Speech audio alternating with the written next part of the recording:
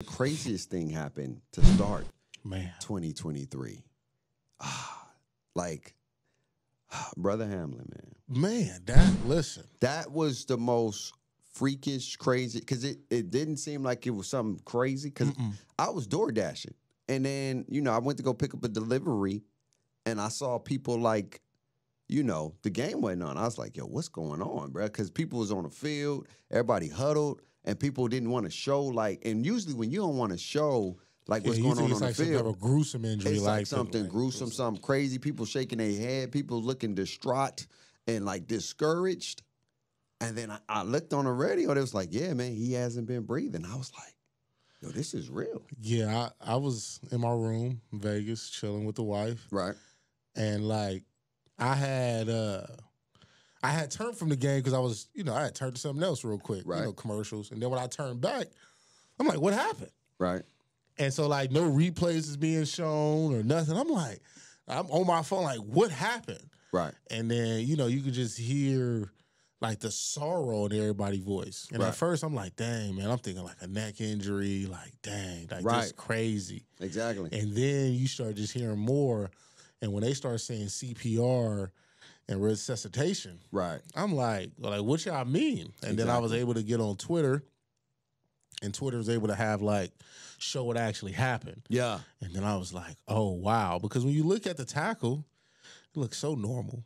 Right. I've seen way worse collisions. Exactly. Way worse. Right. And so basically, from what I was researched and listened to, it was a doctor that was on CNN that night, and he basically explained that your heart beats at a certain beat, right? And for the very rare chance in a split moment, something can anything of a large impact can knock off that beat if it happens at the exact same time that it needs to happen for that to happen. Exactly.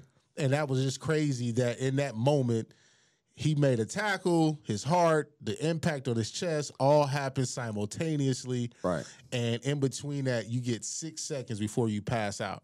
So when he hit him and he stood up, that's 2. And then the next 4 happened when he collapsed. And so then that's why, they had to bring him back to life. They had to, resuscitate him, use the CPR. And that's what I'm saying. Shout out to the Bills training staff and I forgot the guy's name. Yeah. But he was the first on the scene, and they brought him back to life, shocked his heart right back. They was able to restore his breathing right then and there on the field. And it was crazy, man. It was crazy. For something like that to happen, it just to start the year, I was like, yo, this year already starting off wild, bro.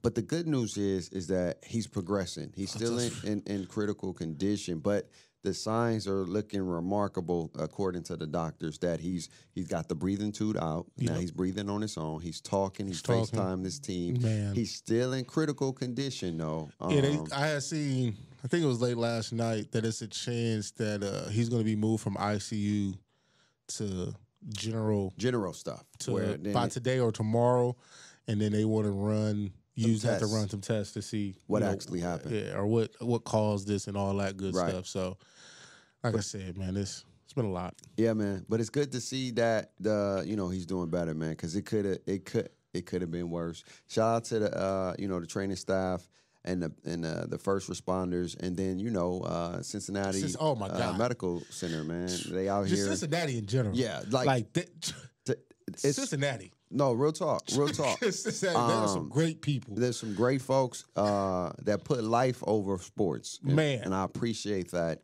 But one thing I did want to talk about before we go to next topic is the insensitivity of some people tweets. There's been it was some stuff. People was upset about your boy Skip Bayless and his tweets about how the football game should continue, and then he tried to tried to dress it up, redress it up, and say these ain't the shoes I'm wearing. I'm actually wearing these. This not the real outfit. I was just trying to type. And how do you feel about his comments though, man? I mean, it's Skip, bro. See, I feel like Skip is moving to that territory of he can say whatever and nothing's going to happen because Fox is not going to say nothing. Right. Because he's generating them money. And we've talked about this before. Right. money makes power, and all that good jazzy stuff. So 100%. it's just like he can say whatever, and there's not going to be no repercussions. And it's unfortunate that he can continuously get away with this. I mean, you saw that Shannon wasn't even on the show Tuesday. Right. So when Shannon showed up Wednesday, tried to speak about it, Skip made it about him again. Oh, I stand by it. I'm not taking it down.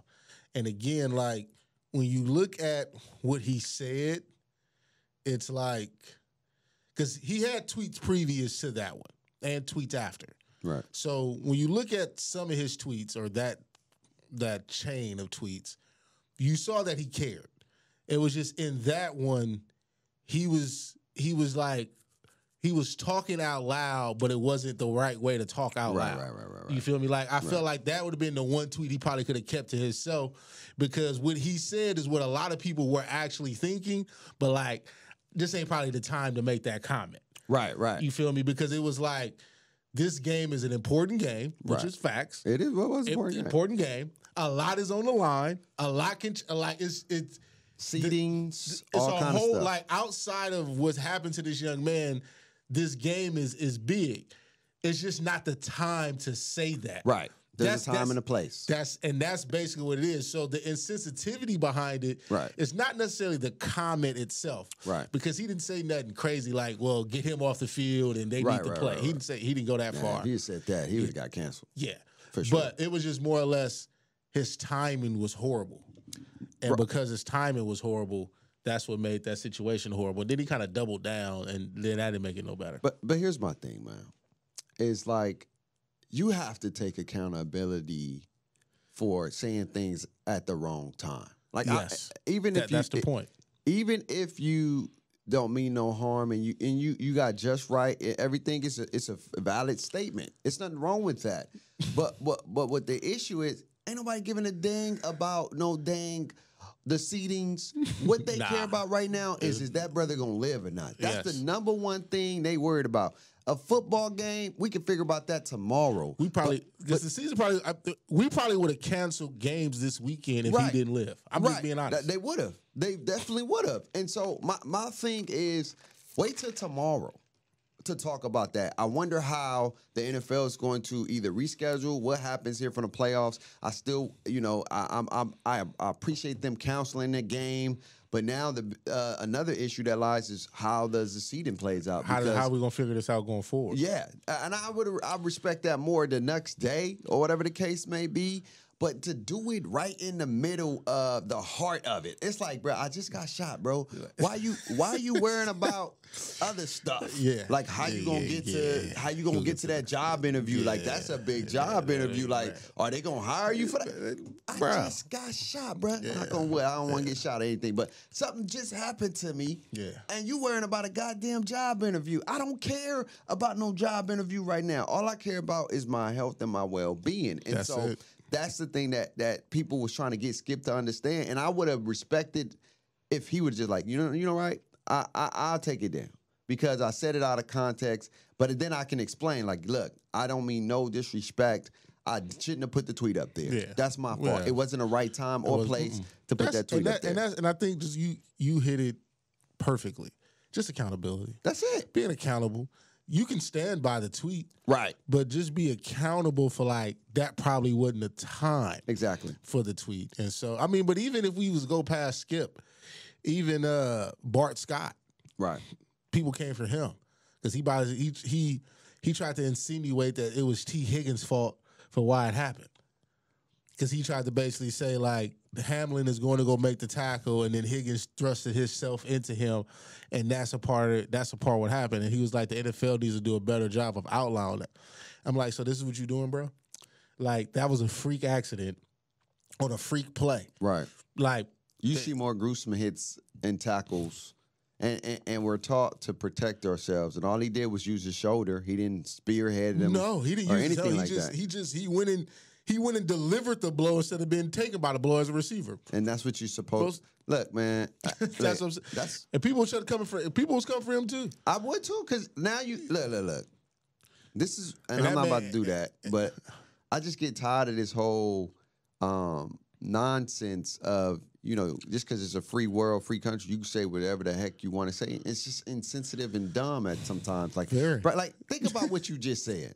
It's Higgins' fault because he went into. He didn't say it was his fault, but the insinuation, you can read between the lines. It's crazy, bro. But anyway, man, I'm so grateful that my dog is getting better. Yeah, man. And I ain't gonna hold you, and then we move on to some other stuff.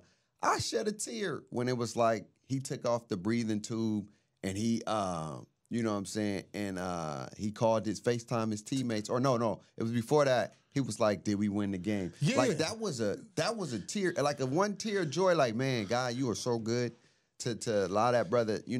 A situation that was for his bag can work out for his good, and then he ended up getting his foundation that he's doing $7.5 million, and all he wanted was $2,500. Sometimes, and you always be like, did I have to go through that to get y'all to do that? Yeah, I honestly thought about that. I said, you know what I mean? It's crazy. Again, all the support is nice, but it's like it's crazy because now him on his quote unquote deathbed, right? Get all the contributions for everybody. Like his foundation was important prior to this, right? You feel me? And that's what I'm saying. People, us as people, we have to be better. And again, it's great. All the support from fans. 100%. Great. It's a great donation. And 100%. Now, he can really help out a lot of different people. But it shouldn't have took that. Like, people should have been donating and helping out that cause. Because he started that in college with no money. Exactly. So, you know what I mean? But keep getting well, brother.